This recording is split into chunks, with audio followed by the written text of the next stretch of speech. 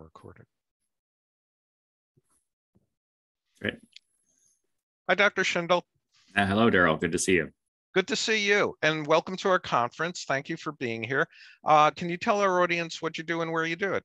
No, thanks so much, Daryl. It's an honor to be here at this conference, virtually or otherwise, so I very much appreciate the invitation. My name is Dr. Alan Shindel. I am a professor of urology at University of California, San Francisco. My particular niche practice is largely dedicated to the care of men with sexual concerns. I was on the AUA guideline for erectile dysfunction, Peyronie's disease, and I chaired the guideline on ejaculation disorders. I'm also a member of the board of the Sexual Medicine Society of North America. So sexuality, sexual concerns, primarily in men, are kind of the cornerstone of my research and academic and clinical practice. And today we're talking about how gay men in particular, men who enjoy sex with other men, might benefit from consulting with a medical professional like yourself. What are the kinds of treatments that men concerned about erectile dysfunction and sexual dysfunction approach you about? Yeah, well, sure. Where I live, I actually have a very large cohort of gay and bisexual men in my clinical practice. So I spend a lot of time caring for men of any sexual orientation. And the options we have, the medical options that exist are pretty much universal. I mean, they can be applied to a man of any sexuality. There are particulars that may inform how we use them and what we expect from these different treatments, depending on the sexuality of the man using them. But the fundamental options are there's 5 big categories of things that are FDA approved, well time tested, and considered standard of care in managing primarily erectile dysfunction, which is, I think, the main thing people come to talk to me about. There are other sexual concerns we can also address if you'd like, but let's focus on ED for the time being. The first and foremost, the one that everyone knows about, are the oral PDE5 inhibitors. Classically, these are the drugs Viagra, Cialis, Levitra, and Stendra, which are the only oral pharmacotherapies for ED that are available. Highly effective, generally none of the generic, fairly affordable, work in many cases for people with vascular erectile dysfunction, less efficacious in the post-prostate cancer population because the mechanism of these pills is such that they're very reliant on nerve stimulation, which is something that, as probably many of you are aware, is impacted upon by most prostate cancer treatments. Well, let's stick with that for a second, though. Sure. Many of the people sitting behind me virtually were told by their surgeons that they had nerve-sparing surgery. Yeah. I mean, if the nerves are spared, what's the problem with using Viagra, Cialis? Yeah, it's a tricky thing. And fundamentally, it's important to understand that the nerve-sparing approach, which was developed in the early 80s and has become really the standard of care, is a vast improvement over what was done previously. So it is better than it used to be. However, it remains something that is not necessarily what you would hear from hearing the term nerve sparing. It makes it implied that, oh, these nerves are sitting there, and at the end of the case, there they are, intact as they ever were. Unfortunately, the nerves that innervate the penis and drive penile erection are microscopic. You can't really see them. And surgeons who use the best skills they can bring to bear on this do the best they can to move the tissue in which these nerves are embedded to the side. But unfortunately, these tissues are immediately adjacent to the prostate on either side. So even nerve sparing, what it basically means is that the surgeon looks inside and sees that that bundle of tissue to the side of the prostate is intact. However, to get the prostate out, even if the nerves are spared, they have been tugged on, they have been pulled, they may well have been cauterized to some extent because the device has to be used to dissect the prostate away from them. It's a very subjective assessment of how much sparing of that tissue was there. And I think it's, to the credit of the surgeons that they do the best they can to preserve nerves as best they can, but they are limited to some extent. They have to get the cancer out. And they usually prioritize that oncological efficacy over preserving this bundle of tissue in which the nerves are embedded in some fashion. So it's probably a little bit of a misnomer. It is nerve sparing. It is not total nerve preservation, as it might sound the way it's billed. So is it fair to say that it may spare the nerves and that they're not actually severed, but it certainly disrupts them and play shit with their heads? If they can't communicate with from the top of your penis, the glands to your head, you're not going to really know, the head's not going to be able to say fill up the veins and get an erection. Yeah, bottom line, say the nerves get beat up, and the nerve sparing is more of an approach than an endpoint. It's more of a journey than a destination. Is that the surgeon approaches it in the modern era with the intention of doing the best they can to preserve nerves, but going in knowing that pretty much the rule is that after treatment like this, the nerves have taken a hit. And similarly, and by extension of that, erections will take a hit after surgery like this too. And that's sort of just the way it goes. My job after the surgery is over and the cancer part is done is to kind of establish where the man is, offer options to help expedite and make more complete the recovery. And there are options to help with that. But the rule is even nerve sparing surgery, most men will take a drop in their erections afterwards. And this applies to radiation too. I mean, radiation is not risk free in terms of erection function outcomes. Bottom line, any prostate cancer treatment does carry some risk of sexual disruption. Can nerves sort of fix themselves over time organically without the use of medications or therapies? Yeah, we don't really have a drug that specifically restores nerves. So the various treatments which we can talk about later are kind of designed to keep the tissues at the other end healthy, at least ostensibly that's what they're supposed to be doing, while the nerves are given a chance to regenerate. And the regeneration process is not a quick one. Basically, the nerve has to die and then theoretically regrow. And that's something that can happen, does happen to some extent. But once again, the recovery is usually a lengthy enough process and an incomplete process so that it's hard to really say, and it's hard to really say for sure that the nerves completely grow back to where they were at the end of where they were before surgery. And it's probably on the order of 1 or 2 years. The number that I have in my mind, based on studies done by my colleague and friend, Dr. John Mulhall at Memorial Sloan Kettering, is that you have maybe a 2-year window of time during which there is some reasonable expectation that there might be improvement in erection function. Beyond the 2-year part, maybe there'll be some improvement, but honestly, the new normal is where most men wind up at the 2-year mark. That's kind of where you can expect to sort of plateau in terms of erection function recovery after radical prostatectomy. Okay. Well, let's move on. So you mentioned pills. Mm-hmm. What else? So the pills are the simplest, easiest option. In terms of things that I think are highly efficacious, my second offering is the penile injections. And this goes by a number of different names. The FDA-approved versions that are available in most pharmacies would be Edex or Caverject, both of which are drugs called Alprostadil or prostaglandin E1. More frequently in my practice, and I think most practices, people will turn to compounded mixtures of different drugs, including potentially prostaglandin E1, but also drugs called papaverine and phentolamine. And these drugs are all vasodilators. If you think about what an erection is, fundamentally, it's all about blood flow. So increasing blood flow to the penis can be accomplished by use of these injection agents. The advantages is, number one, it's very powerful. It bypasses the nerves. We can talk about some physiology here if you'd like, but the oral pills are somewhat dependent on the nerves that go to the penis for their efficacy. So the injections, especially in the post-prostate cancer patient population, are better because they bypass the nerves altogether. They work directly on the vascular structures of the penis. So they can be highly effective even in prostate cancer patients. They tend to avoid systemic side effects, which is another advantage. So they have some selling points. Now, the obvious downside is it's a needle into the side of the penis. And many men, when they hear that, they have this initial no way am I doing that. Honestly, the needle that's used for injection is tiny. It's 30 gauge, the same kind of needle that people with diabetes use to inject insulin. So most men honestly don't even feel it. And it is not technically challenging to do. There's a small risk of bruising or bleeding, theoretical risks of infection, although I've very seldom have ever seen that. The biggest concern of this is, the potential that it works too well. Priapism, that is to say, the prolonged erection, the 4-hour thing they talk about on the TV commercials for these drugs, is seldom a thing we witness in men who are on oral pharmacotherapy for ED, but it does happen somewhat frequently in men on injections. So the principal caveat for men who are looking at injection therapy for ED is be very cautious in your dosing and definitely talk to your doctor or your healthcare provider about how to dose it safely. And if anything ever does happen that you get an erection that is lasting for 3 to 4 hours and is, rock hard, go to the ER, call your doctor. It can be fixed pretty easily, but the longer you wait, the harder it gets to fix.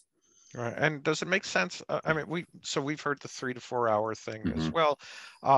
Common sense sort of tells us if you're starting to, if you're not going down after 2.5 hours or so, that's when you get in the car or the cab or or walk over to the ER, because there'll be an interim of time between Hmm. somebody seeing you and Yeah. you showing up or even getting there.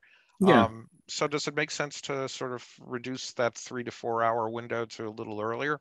It depends where you live and how accessible your doctor is and what the ER looks like where you are. So yeah, I think again, it's out to 8 hours is sort of the zone where there's still probably not going to be any long-term consequence from having a prolonged erection. So I don't want to say, oh, wait to 8 hours, it's okay. But in light of what you just said, Daryl, and I agree with you, some of this, the 4 hour thing comes from the notion that, okay, it's 4 hours now, you're not going to get treated immediately. So even if you go to the ER right at the 4 hour mark, you're still going to have a wait ahead of you before something can be done. So I think that I don't object to people at the 2 to 3 hour mark, sounding an alarm and reaching out and asking questions if that's the case.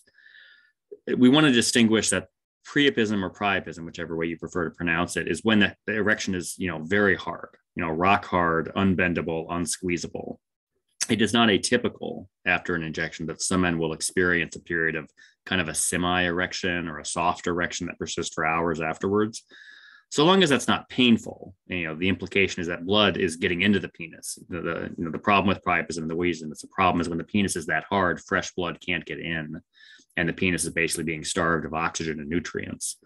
So if it's semi-hard, like a semi-hard erection, but it's soft or bendable to some extent, it means fresh blood is getting in.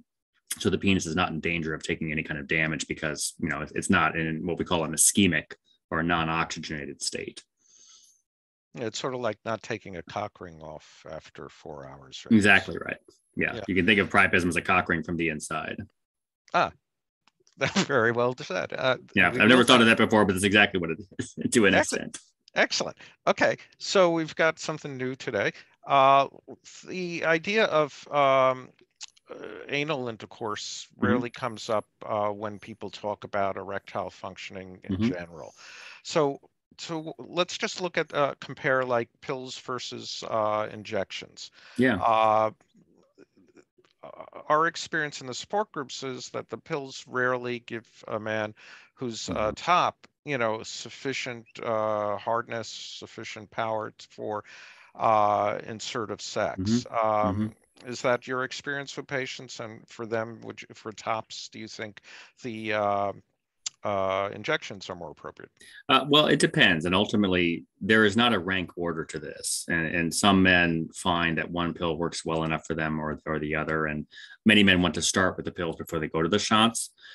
Short answer to your question, I would say yes. If you do require a greater degree of rigidity, a harder erection to have the sex you want to have, which would certainly go along with, engaging in topping, the injections are probably a more surefire way to reach that. And I think this is where it comes to be very important that patients talk to their doctors about what they're doing. As you're aware, and as people in this group are aware, and society is aware, there is sort of a heteronormative assumption that everyone's heterosexual, everyone's having, penis and vagina sex. And obviously, that's not the case for gay and bisexual men, by and large.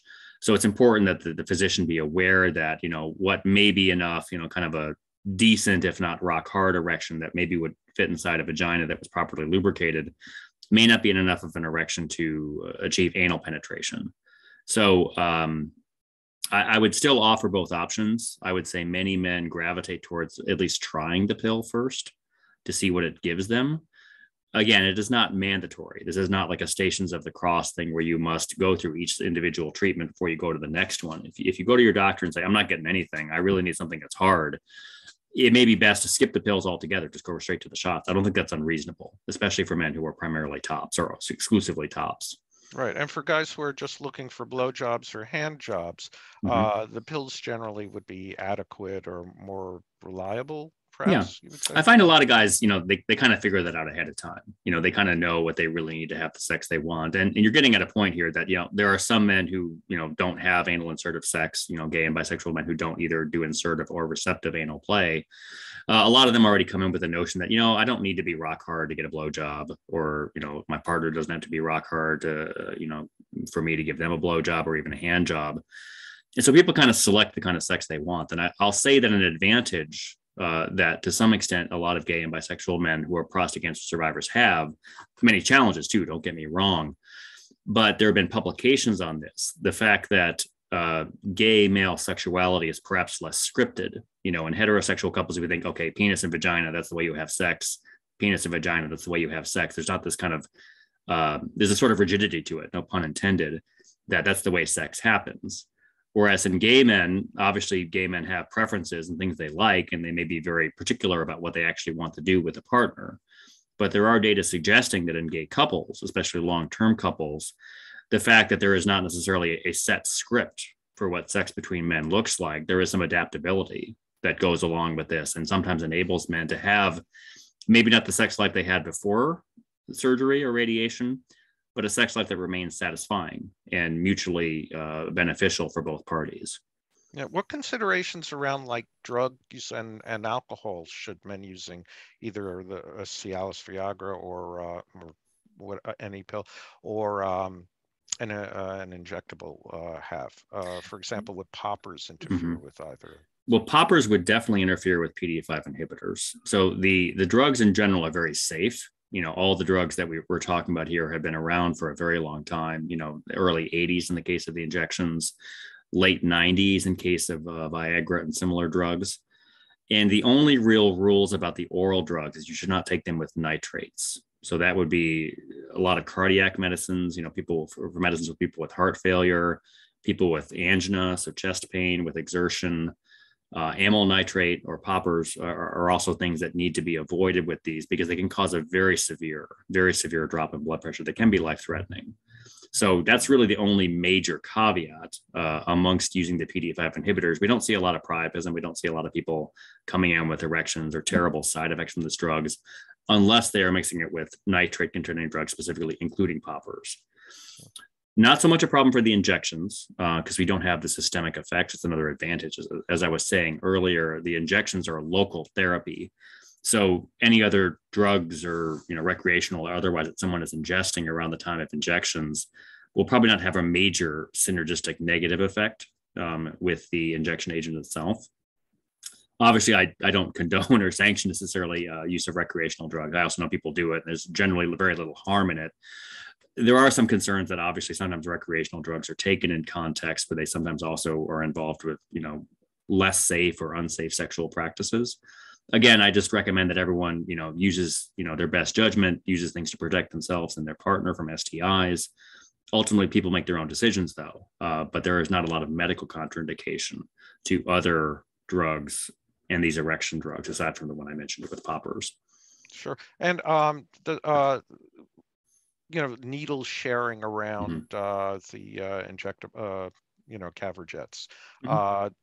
Is it, aside from just, a safety issue in terms of sharing a needle, is there any problem with a man without erectile dysfunction using a Caverjet?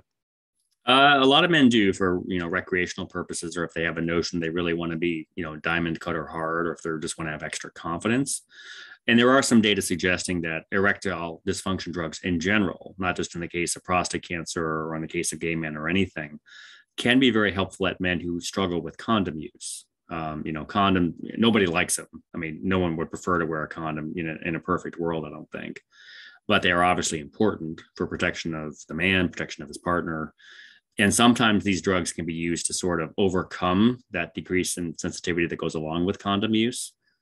So some men without what you would technically call ED could use these drugs very effectively. If a man wanted to have multiple sexual encounters, again, there's nothing saying that the drugs wouldn't work for that or that they can't be used for that. One caveat to that and one concern I have is that in a man who does not have ED, they may have a very robust response to the injections, and that could put them at higher risk of priapism. Priapism, as I said, is pretty rare with the pills because the pills are very reliant on sexual arousal. If you're not sexually aroused, the pill doesn't really do very much for you. So that's an important thing to know about use of the pills. There are some rules to make them work better. And if a man is at the third or fourth hour of his erection and it's starting to hurt, usually the arousal starts to taper downwards and the erection starts to go away and the pill is not really having that effect anymore. But it is a risk for the injections that regardless of arousal status, the erection will persist because it's very pharmacologically induced. So there's a greater danger of priapism. That's the main thing I would be concerned about in a man who doesn't otherwise have ED using these kind of drugs, the injections. Yeah. And I hear people saying, ask them about orgasms and orgasms and orgasms, and we'll get to that in a second. Sure. What's the next offering you have for people? Okay. So there's two options that I don't particularly care for, but I'll go through them for completeness' sake. One of them is the vacuum erection device, colloquially known as the penis pump. It's a device that many people are familiar with. It's just a plastic cylinder or some other cylinder that the penis is placed inside. And then by use of an electric or a hand pump, vacuum is created around it, and that's the name. And venous blood, blood from the venous circulation is pulled into the penis, so it becomes what I would call a firm, but not really hard erection.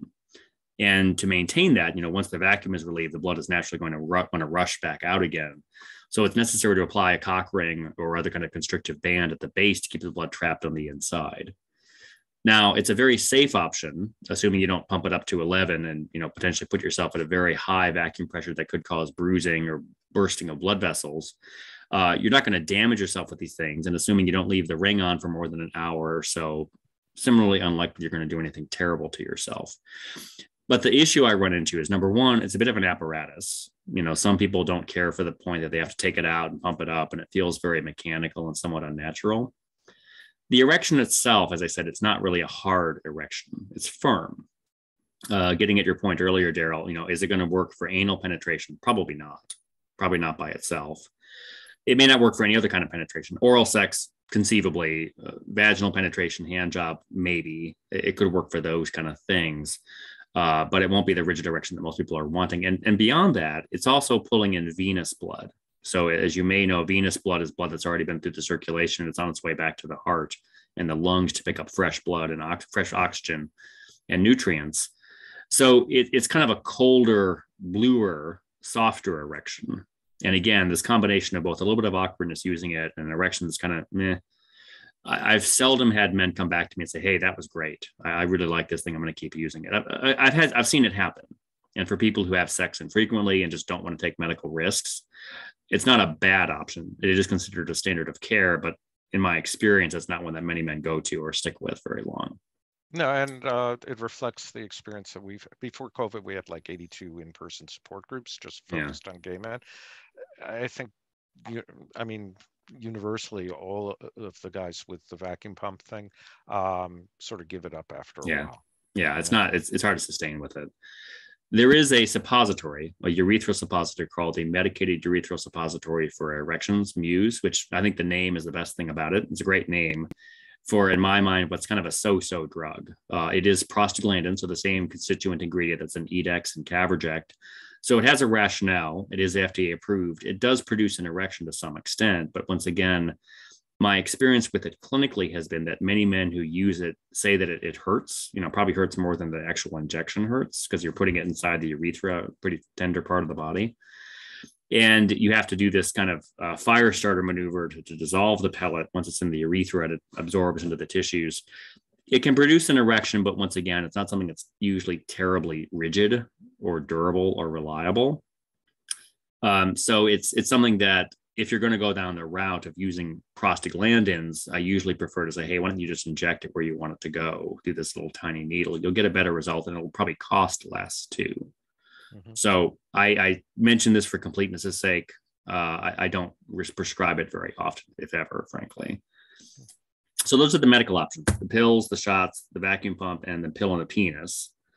The fifth option that is still considered a standard of care would be surgery, placement of an inflatable penile prosthesis, most commonly. That's 95% of what's done in this country. There are alternatives, basically malleable rods made of titanium and silicone that can also be placed in the penis, and they're much simpler. There's no inflation device. But most men in this country, because insurance will pay for it, will go for the inflatable, which basically recapitulates what a natural erection feels like.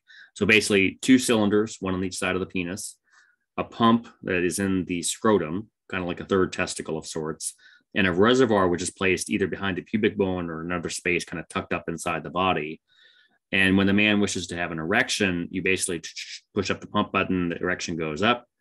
When sex is done, or you just want to get rid of the erection, you push a release button and it goes back down again. It's a very neat device. It's been around since in the modern incarnations of penile implants. It's been now almost 50 years that these devices have been around. They've gotten obviously much, much better with time and development of materials and experience.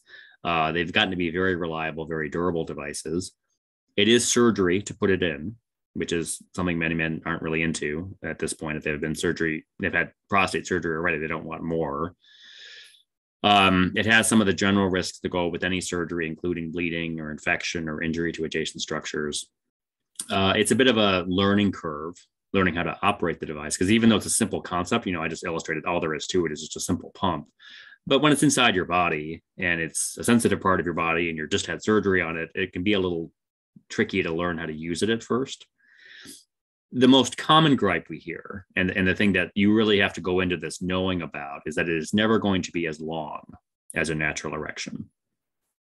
We commonly hear men tell us that. And a lot of the time I get the story like, oh, I used to be 10 inches long. And I'm like, well, maybe you were, maybe you weren't. I wasn't there, so I can't testify to how long you used to be.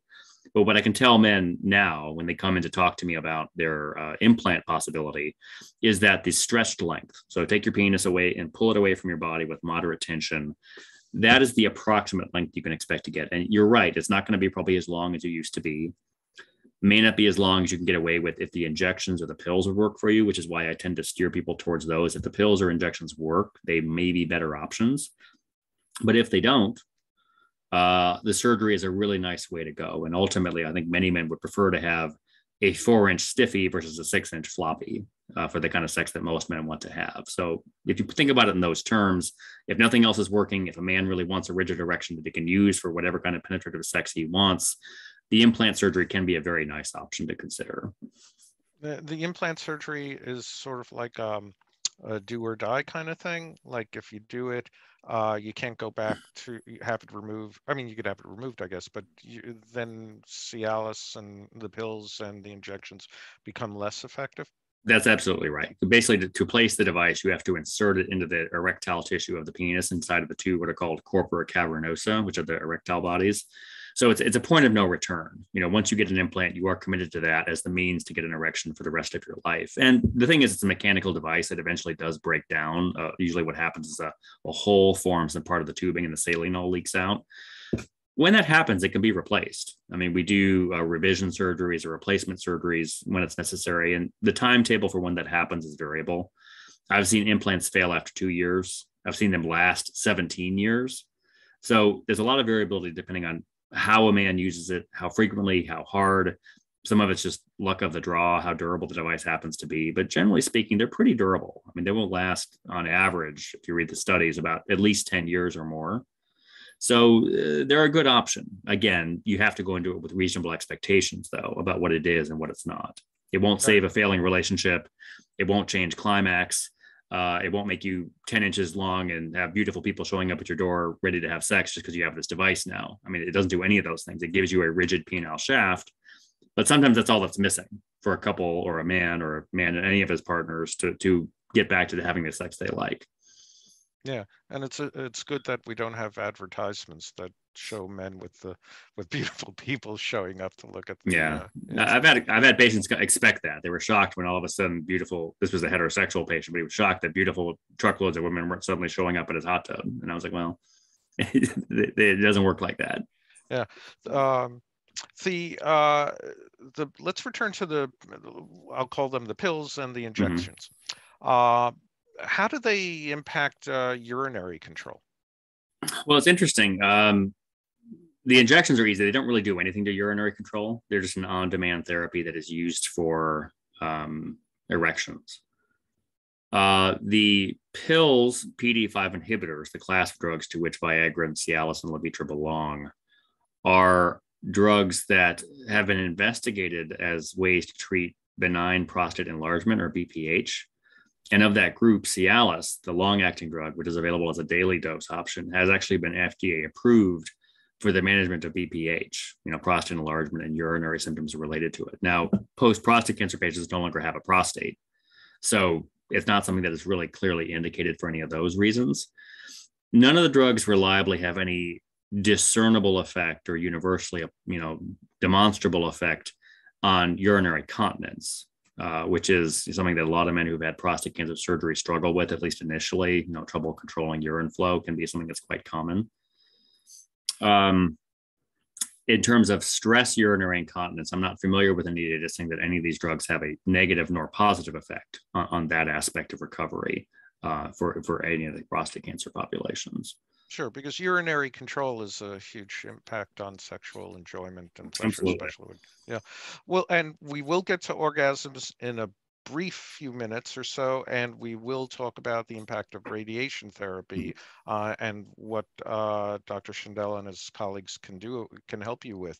But now let's just think about how you let's say measure gay men versus straight men. I mean, the instruments that we use in surveying whether a person's sexually happy or not, they're all geared for straight men, for heterosexual things. How do you talk to your patients? What do you want your patients to tell you about what turns them on, what gives them pleasure, and what they hope you'll be able to help them with regarding being top, bottom, or anything around that?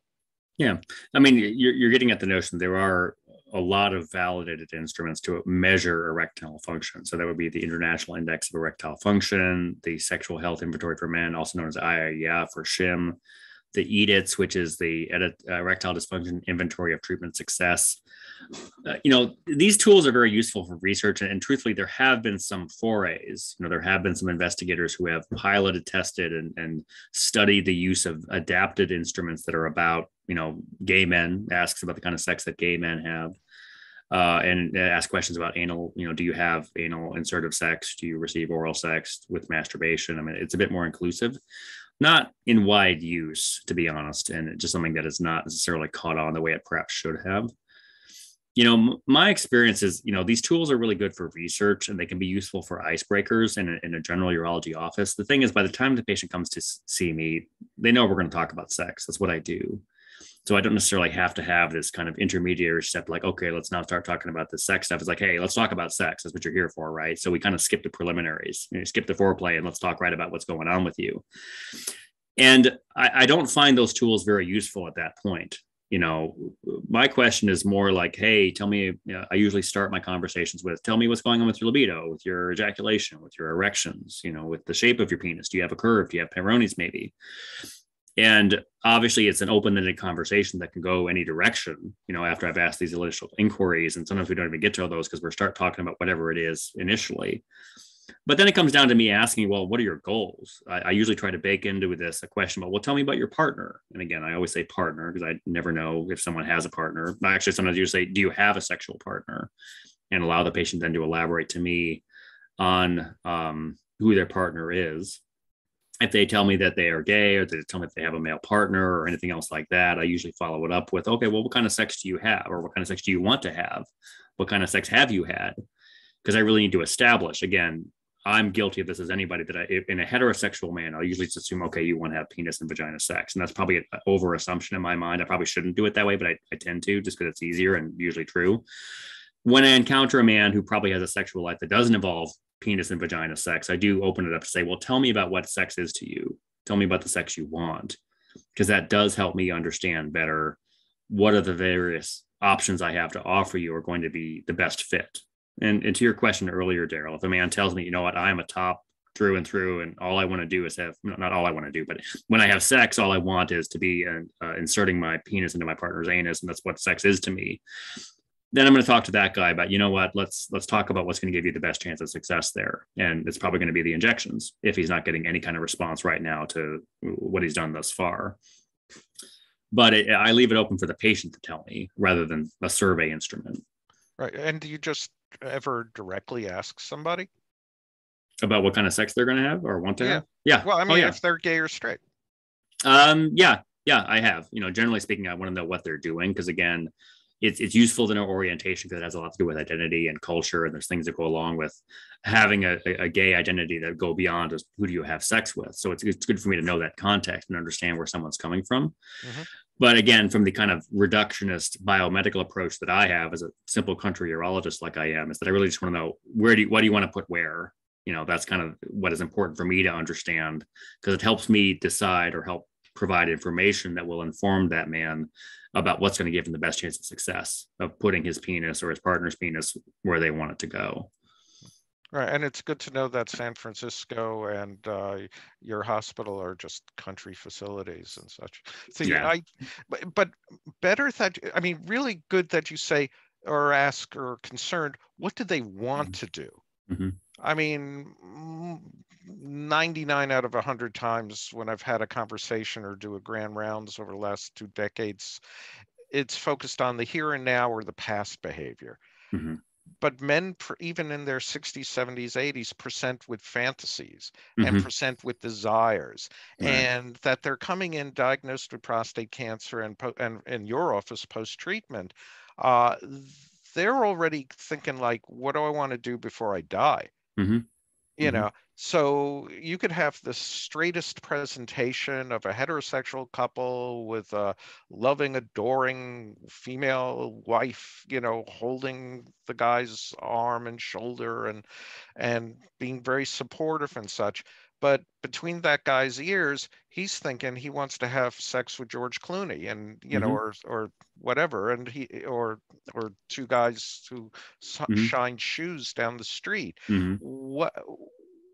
How do you tease out what your gut tells you is the guy in front of you, either your patient, isn't, has something sheltered inside, but it would be useful for you to know in order to come up with the most appropriate therapy? Yeah, I mean, it's a good question, and ultimately, most of the time, I'm having these interactions in a private setting. The partner is sometimes there, and obviously, if the partner is there, it implies they're invested and care about the process. So I'm assuming that they're a part of it. The man may have secret fantasies that he hasn't told his partner. Obviously, those are things that I'd like to know about to some extent, but I'll also say that honestly, my role, and again, I don't want to be overly reductionist about this because I do a lot of sex therapy kind of off the cuff. I'm not a sex therapist, but I have to be able to talk to people and kind of give permission and let them tell me what they're thinking and what they're feeling. For me, helping them reach their goals primarily has to do with what can I do to get them an optimal and functional erection for whether it's sex with George Clooney or the two guys down the street or with your wife of 50 years or all the above. My main role and what I can do to support that is to give them the options that help them get the erection that they need. And it's kind of up for them to decide what kind of erection is that, or is it an erection at all? Sometimes they just want to know what the options are. And they might decide that none of them are really interesting or appealing. And they say, you know what, I'll find something else to do. We'll cuddle, we'll do hand jobs, we'll do oral sex, we'll do something else, but none of this stuff sounds good to me. And that's okay. I mean, there are not rules about this. I just try to make sure that men understand that there are options. And I am a big fan of emphasizing transparency and communication, because I think communication is kind of the secret sauce to a lot of sex. It's shocking to me how often men of any orientation have not talked to their partner or partners about what they want. They haven't had a real conversation about what the goals are. There's a lot of kind of, shame or embarrassment or fear of having those conversations. And to some extent, my job, not as a real sex therapist, but as just sort of the permission giver, is to open up the thing and say, hey, have you talked to them? Have you seen a sex therapist? Maybe you should. Maybe it'd be good to have that conversation and have a referee present, which is what the sex therapist can do to help facilitate these conversations about making clear what are someone's sexual desires, what do they hope to achieve, and what do they want. And I would hope, I don't know if it's always true, I would hope that in general, partners can be very transparent with each other. If there's a committed, trusting relationship, it's okay to have hard conversations. Again, no pun intended with that, but have conversations about things that maybe are uncomfortable, because then you break through to hopefully get to a new understanding that is better for all parties about what people want sex to look like.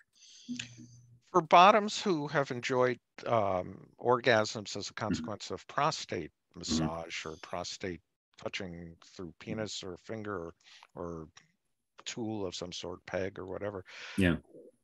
What can they expect after surgery realistically? Yeah. I mean, it's difficult to say. I mean, anal penetration for many men is enjoyable because of the prostate stimulation that goes along with it. There can be enjoyment simply from stimulation of the anus, which has numerous nerve endings and is very, sensitive, and if properly treated can be a very tingly, erotic organ in and of itself. But you're right. To the man who is a bottom, or exclusively a bottom, or bottom sometimes, it's versatile and enjoys anal penetration because of the impact it has on his prostate. It's something that ideally, it probably doesn't happen often enough that comes up during the conversation, and people aren't necessarily informed about what to expect. And yeah, it could have a very major effect. It can have a very deleterious effect on someone who is now missing this organ that had so much to do with what they enjoyed about, being anally penetrated. Now, the prostate makes semen, and the seminal vesicles make the rest of what's in semen. So it does not have a fundamentally essential role outside of procreation. It doesn't mean it's not an erogenous organ, and it is not, strictly speaking, necessary to trigger climax in general, although there can obviously be exceptions for individual men who find that kind of stimulation is really what gets them off. I wish I could say I have an easy answer for men in that circumstance, but fundamentally we're talking about removing a very important erogenous organ. And I think probably what matters most of all is that the conversation is had up front, between the man and the oncology surgeon, that this is potentially going to have a negative impact here. And this is hopefully best accomplished in a circumstance where the man can be transparent and tell his surgeon, what his preferences are for sex. I think here at UCSF, we live in a city that is very LGBTQIA friendly, so it's much easier to have the conversation. But I know many men are in circumstances where really it's probably hard to bring this up with their doctor. So I think that's where things like this become very important, where people can turn to resources like you have, Daryl, to kind of get some inside scoop on, what does it mean for a bottom to have prostate cancer surgery or prostate radiation. I want to build on that a little bit. We've talked all about surgery pretty much, but the thing about radiation, prostate cancer surgery generally has a lot of effects on sex and urination, not as many on bowel function, at least not long term, because you're not talking about doing anything to the bowel. But with radiation therapy, either external beam or from brachytherapy, there's always some scatter of radiation. So it is more frequently the case that men who have had radiation of some type for their prostate cancer may experience more rectal urgency, fecal urgency, potentially blood in the stool or from the rectum. And this is another thing that for men who are at least sometimes bottoms can be very important to know, because that can have an impact on their enjoyment of sex. Let's say the prostate is still there. They avoid this thing I talked about earlier about, your prostate's gone, this erogenous organ is no longer there at all because it was surgically removed. Radiation might seem more appealing on the surface by not taking that organ out, but there can be other rectal or, perianal consequences of radiation therapy that make it sometimes challenging for people who bottom. Right. So stereotactic radiation therapy is now like the talk of the town within the Malecare world. Yeah. Is it fair to say that that's a wiser choice for most, if not all, gay men? I would say that in general, the right kind of treatment is whatever's going to give you the best chance of beating your cancer. And I think there are a number of really good options for that. And I think that progressively, I talked about how surgery has gotten better definitely from before the 80s, and definitely better as time has gone on. Radiation's improved too. If you look at radiation as it was done in the 60s and 70s, which is like, here's a giant beam of radiation we're just going to blast your whole pelvis with. And that was a pretty miserable thing to live through. And there were a lot of long-term consequences from that. The radiation oncologists, like the surgeons, have only gotten better. And that's partly due to the aid of computer software to help us target things and aim better than we used to. That the radiation is very much focused now on the prostate itself. So yes, I am all for stereotactic radiation therapy. I'm all for whatever is involved with targeting and narrowing down collateral damage. So I would say that that's probably a good way to go because it's available now. Right. But in both cases, surgery and radiation, ejaculation is history. Yeah, with surgery, definitely, because as I mentioned earlier, 90 to 95% of what's in semen comes from the prostate and seminal vesicles. So if those organs are gone, there's really nothing to make semen anymore. Some men will experience expulsion of a small amount of kind of slippery fluid that comes from the bulbourethral glands, which are actually in the penis. So there can be a little bit of, some people think of it like pre-cum, which is kind of what it feels like. It's kind of what these gland secretions are.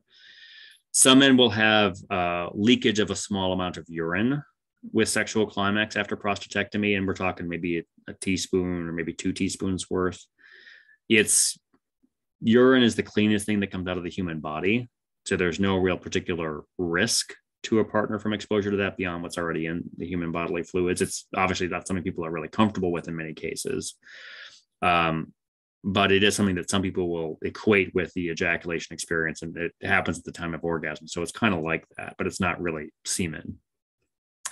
With radiation, once again, you're not removing the organs, but because they are irradiated, their capacity to create seminal fluid is markedly reduced.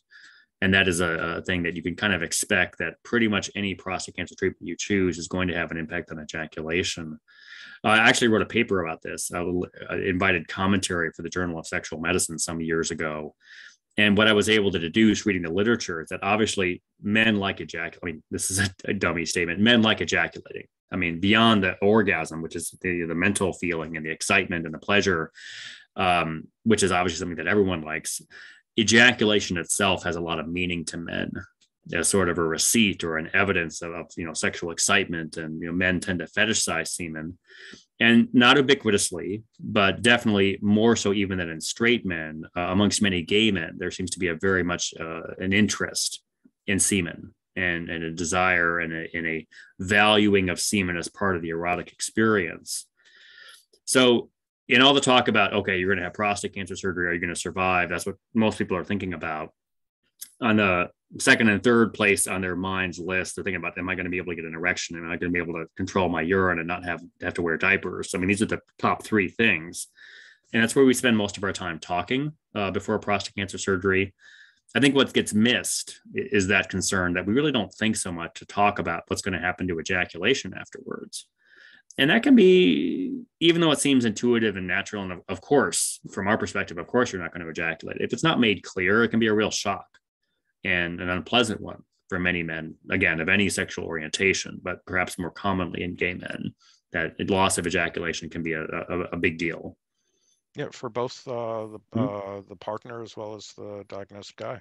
Yeah. Yeah, I mean, there's a realm of ejaculate play that will be gone, but there's also the sense of, as we've all experienced to one degree or another, that shooting of semen, that liquid, that sort of is the bell that tells us we've just orgasmed. Yeah, well, it's the receipt, it's the visual evidence of climax that, again, and that's why in most, explicit media or porn, if you prefer just to call it that, that's where it ends. It's like, okay, here's the receipt, it happened.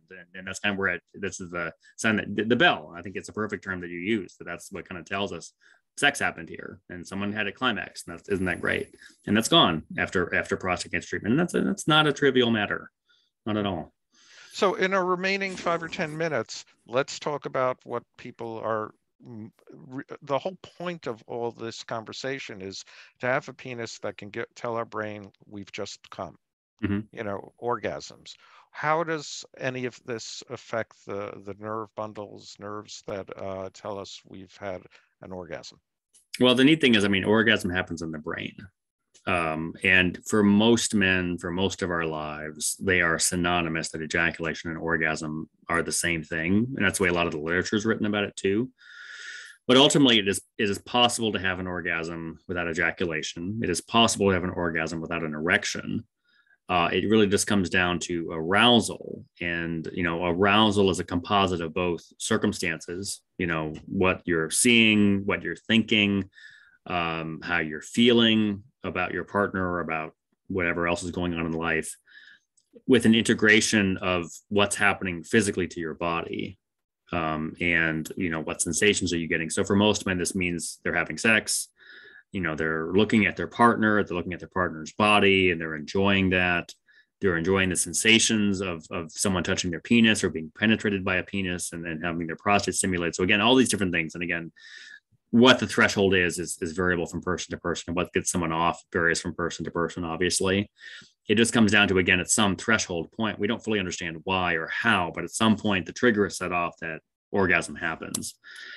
So when you come into a situation, again, no pun intended, where a man has gone through prostate cancer treatment, some of those stimuli that used to be present, such as prostate stimulation for a bottom, such as the feeling of a rigid penis inserted inside a partner's body in their mouth or their anus or any other part of their body, it may be less sensitive. So there's probably a need for greater degrees of stimulation, more intense stimulation or more intense fantasy, or just something else to kind of try to, again, elevate the level of arousal to the point that, again, that reflex clicks in and the man experiences an orgasm.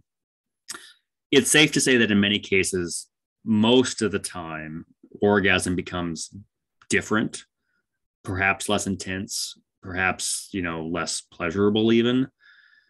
The extreme cases that I've seen men who experience it, and a friend coined this term, a woman I know coined the term as a pelvic sneeze, where it feels like a reflex, something happens, but it's not like, oh, that was it. It was just kind of like a thing that you felt something happen, but it was not at all what any of us conceptualize as an orgasm. And I keep on saying this. I wish we had something. We don't have an orgasm pill. We don't have a drug that reliably augments or enhances or expedites the arrival of orgasm. And notice I said reliably. There are data on a couple of different drugs that have been investigated and are available clinically and have some body of evidence supporting their use for men, primarily who have trouble reaching climax, so an issue of timing, what we call delayed ejaculation. But there's some evidence suggesting they could also enhance or intensify some aspect of it, or at least help man cross that threshold of orgasm. So these drugs do exist. They are all off-label. None of them technically approved. None of them approved by the FDA. All of them evidence-based to some extent, but a very weak evidence base. And it's something that really, if you're considering those kind of things, you probably should see someone who's really pretty deep into the literature and makes sex a big part of their practice. So like a member of the Sexual Medicine Society of North America, or that most of us in North America who do a lot of sex med are part of that group. So someone who's in that organization and is at least probably privy to some of the cutting edge, kind of not quite experimental, but kind of beyond the standard of care, things that are available or options to be discussed, if not necessarily embarked upon. You want to find a physician who can do that. And one nice thing, the silver lining of all this COVID stuff we've been through is that it is, in many cases, easier to access doctors who have expertise that may not be always available in every location. And that's part of what I think telehealth has done for us, that it's kind of opened the door for people to access people who may be willing to work a little bit outside the lines in terms of treating these harder to treat issues, such as difficulty with orgasm after prostatectomy. Well, what are the drugs that you're talking about? So some specific examples, and again, I'll just list them not in any particular rank order, but cabergoline, which is a drug primarily used to suppress prolactin-producing tumors. It does have an effect on dopamine, which is a neurotransmitter that has a lot to do with orgasmic responses and sexual responses. It generally potentiates those kind of things. Again, I just want to reiterate, to be very clear, this is not FDA approved for this indication. It is an off-label use to prescribe it for orgasm issues. But I have done that myself in my own practice. And there was a paper out of Baylor University where they reported on a group of men, not prostatectomy men, but men who had issues with orgasm who benefited from it. I'll leave it at that. Some other medicines that exist in this class would be oxytocin, another neurotransmitter that has a lot to do with pelvic floor contractions, used very widely in labor for people delivering babies, but has effects, pelvic contraction is part of what goes on with orgasm. So there's a rationale there for it. Some other kind of case report things, SSRI type drugs generally have anti-ejaculation effects. So some of the alternative antidepressants, such as bupropion and buspirone, have been used in very small randomized studies comparing their effects on orgasm and ejaculation and suggesting some degree of benefit.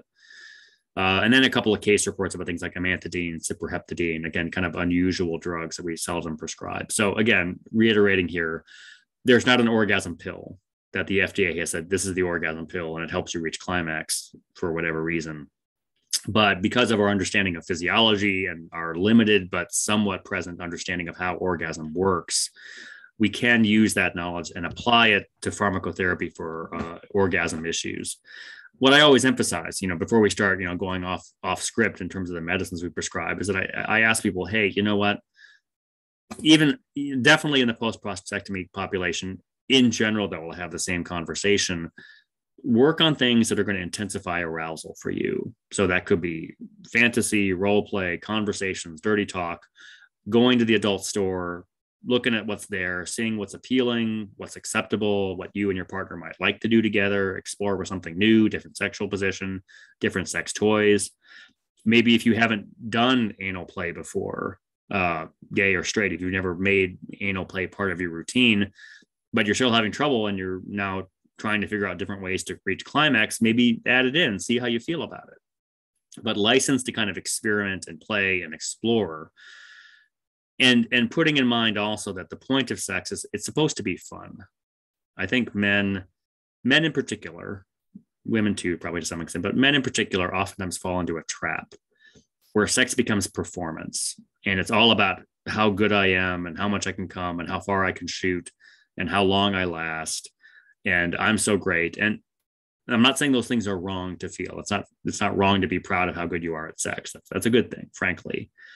But I think taken to an extreme, I think men very easily fall into the trap where it's really all about performance, not about pleasure. So I really want to emphasize to people that keep in mind, regardless of the particular kind of sex you're wanting to have and what's going where during sex, keep in mind that aside from procreation, sex is supposed to be fun. And if you get so fixated on the performance of it and less so on the pleasure and the intimacy and the other emotional things that go along with sexual relationships and contact, in many cases that's self-defeating. You kind of lose the forest for the trees when you just become so fixated on one particular aspect of what physical intimacy between people means. Yeah, but for many men, performance runs tandem to identity. Gay men, particularly older gay men who've lived through both the Stonewall period, the HIV crisis, and now are seeing assaults on their identity whenever there's a disease that affects their sexual behavior, their sexual functioning. And straight men don't have that issue. Heterosexual men don't have that issue. But men who have sex with men who want to have sex with men who fantasize about it, the opportunity to be a man who enjoys the pleasure and company of another man in an intimate way, when you don't have the ability to create intimacy through your body, you both question and are challenged by who you are. Am I a gay man if I can't have sex with another man? And that's where your work becomes so vital for LGBTQAI plus, etc. community. It's about restoring a person's hood, a person's self, along with the pleasure and the fun and the ability to connect. Do you see that in your practice, that gay men have a heightened sense of despair around loss of sexual function? They can, and here's the thing, though, is that I agree with you, Daryl, that a big part of identity for many gay men is the performance aspect, that I can have sex with men and that's who I am. And it's such a part of who I am that if I can't, this center part of my identity is lost. That's been written on and reported on. I've met heterosexual men who are kind of the same thing. I met a man who said to me, please pardon my language, I'll just quote him verbatim. What he said to me was, he came in, he was somewhat aggressive. He's like, "Doc, I'm just going to be straight with you. The most important thing in my life is fucking." And I was like, "Oh, okay." And so he didn't say it to be mean. He wasn't trying to pick on me. He was just saying, like, "Look, this is who I am. This is all I am. And not all I am, but this is the thing that is me, is sex." And it came down to, again, recognizing what this meant. This was a heterosexual man, but it could happen to a man of any orientation, that when sex is such a core part of identity, losing it is a huge deal, disabling deal. It feels terrible. And it just came down to, again, recognizing where he was, seeing that for this man, You know, the pleasure, the fun, the excitement, the intimacy. I mean, that's all well and good, but the core thing that he needed was a penis that he could use to penetrate. And that was what for him was the priority. So getting back to what we talked about at the very beginning, what are the goals here? Well, if the goal is I want to be with my partner and I want to snuggle and I want to feel close, and you know, if we have an orgasm, that's great, but I mostly want to be physically intimate. That guy, okay, you know, we'll do what we can, but we won't feel obligated, or that he won't feel obligated that he has to go all the way to get a rigid rock hard penis. This other guy, or some of these other men who say that, you know, if I can't have sex with my penis, penetrating a partner, I'm not who I am anymore. That's the kind of guy who's going to need to go further. He's going to maybe need to think about the injections or even the implant to get back to where he is, to be who he is. And that guy and I, we formed a great bond. You know, we got off to a good start, and you know, he kind of asked me at some point, how did I get into this line of work? He was a bit surprised because I come across as a relatively kind of sedate, boring, you know, professorial type sometimes. And I said, well, the most important thing in my life is, you know, I kind of implied the same thing. The most important thing to my life is to helping people fuck, and being someone who can help them reach that goal. So that's a really animating principle for me. Well, is being able to help people, you know, reach these goals, which again, a lot of doctors aren't comfortable talking about it. A lot of doctors, you know, are, you know, sex in general is uncomfortable for people, let alone doctors. But part of what I find important is meeting people where they are and providing them what they need to have the sexual life, to be the sexual being they want to be. And that's a big part of why I think what I do is important. Yeah. Is it, you know, and you just sort of trigger something that just continually astounds me, the difficulty that people have in talking about sex with each other. Mm-hmm. I mean, if anything adults have in common with each other exists, it's sexual behavior. Mm-hmm. I mean, food, but food is local. Right. You know, I mean, you spicy food versus, you know, eating whale blubber or whatever. Mm-hmm. But whether you're in Greenland or Mexico, you're having sex more or less the same mm-hmm. way, and the goal is an orgasm. Yeah. And the conversations don't exist around that. It's remarkable to me. It's a big part of being human that we don't talk about nearly enough. Yeah. As we close this down, what are wonderful conversation. I hope our audience has some helpful hints and you know, ideas to bring back to their doctors, and perhaps feeling validated by some of the things we've discussed, if it's reflected in their own experience. What are the questions that you want patients to ask? What are the things that you want patients to say to you, at least to feel comfortable saying to you, that will help you to help mm-hmm. them? Yeah. I think, again, the main thing is I know a lot of medical stuff.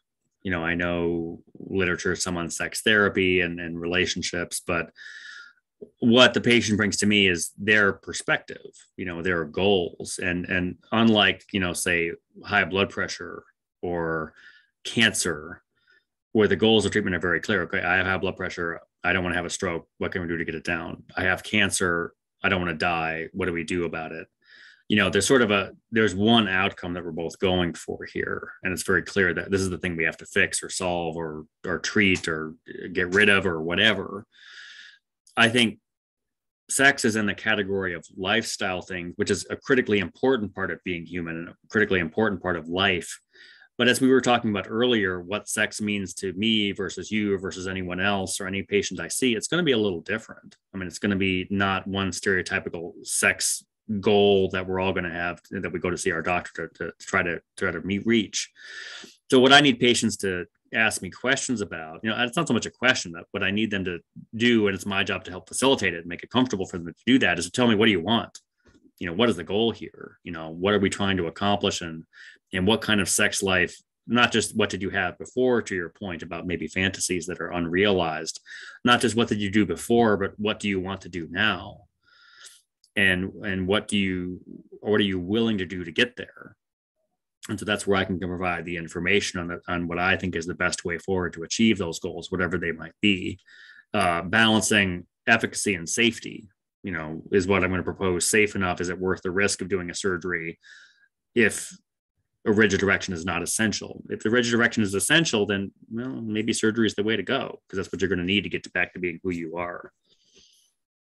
Dr. Shindel, thank you for your time. Thank you for the care you give your patients.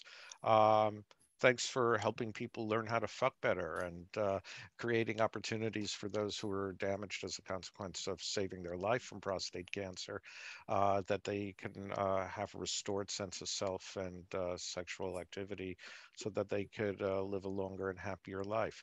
Yeah. So thank you for all of that.